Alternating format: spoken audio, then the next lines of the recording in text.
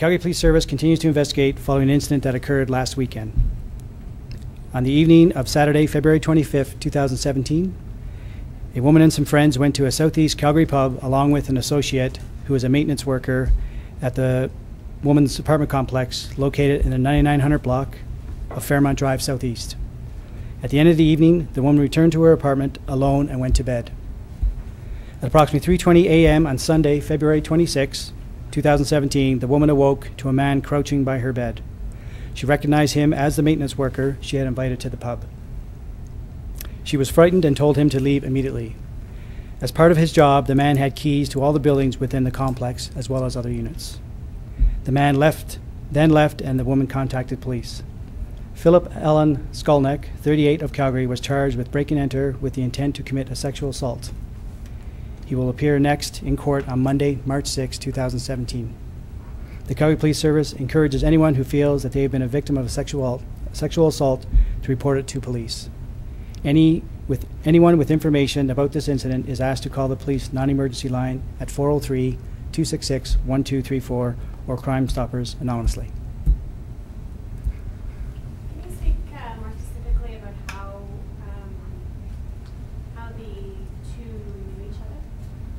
I think because both are actually, because he's the maintenance worker and that she lives at the complex, that there was some form of an acquaintance, just professional acquaintance, in his role as the maintenance worker. So they wouldn't have been friends? Friends, acquaintance, yeah, I guess so, if you want to say friends. I would say more of a professional acquaintance, just because obviously he's doing work in and around the building. Were police monitoring the accused prior to the alleged offense? No. Is he on your registry? I can't speak to any information involved in the registry. Was he on parole at all, do you know? Again, I can't speak to any information with regards to... but he would have been charged with some sort of breach, I presume, if he was on. Yeah, and maybe we can discuss that after. Okay, fair enough. Did he have any weapons on this person? No, at the time of the arrest, there were no weapons on his person. Where was the pub? At this point, we're just going to say that's a licensed establishment in the Southeast. Near the residence, or can you... The only thing I can focus on is the fact that it was in the Southeast quadrant, and it's not party to the offense. Are you speaking on to how the victim is doing? I mean, obviously this looks likely a very traumatic experience. Considering what she's gone through, she has a lot of supports, friends, support systems in place. Obviously, she was quite shocked by what happened. We are providing her with victim assistance, and we are working with our community partners to provide her additional support that she may need. Can you share any information about what would be required as far as, if you know, criminal background checks for key holders in an apartment complex where they're, you know, maintenance workers? Well, I can't speak to what processes are in place that professional management companies have in place. I mean, I certainly encourage that if you're going to have someone in a position where they have access to people's dwellings, apartment complexes, that they would do a background check of their employees. Regulation or laws around that? I'm unaware of that. Sorry.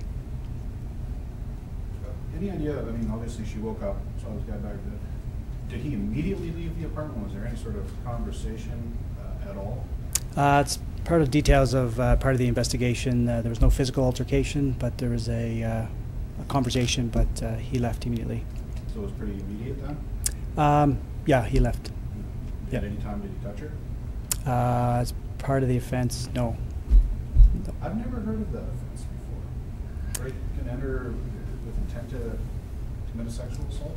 Yes, because after we go through our investigation, we reached out to obviously the Crown Prosecutor, and given the circumstance, it was an appropriate charge to lay at the time.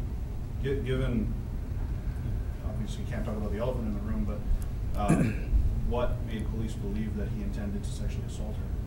Again, looking at the individual involved, and through the investigation, and after a consult with the Crown, we felt that that was an appropriate charge. You are asking if anybody else has been potentially assaulted by this person. That is, well, I think in particular for this one, you're Do you think there's people out there? There's no evidence to say that there are other victims out there, but you know, we always encourage victims of sexual assault to come forward at any time to report. Have you gotten in contact with all the other people inside the building? So as part of the investigation, we will certainly reach out to the individuals and work with the management company for that. Are you aware of any police services were ever monitoring him in the last 3 or so years? And I can't speak to any other police service with whether they're monitoring him or not.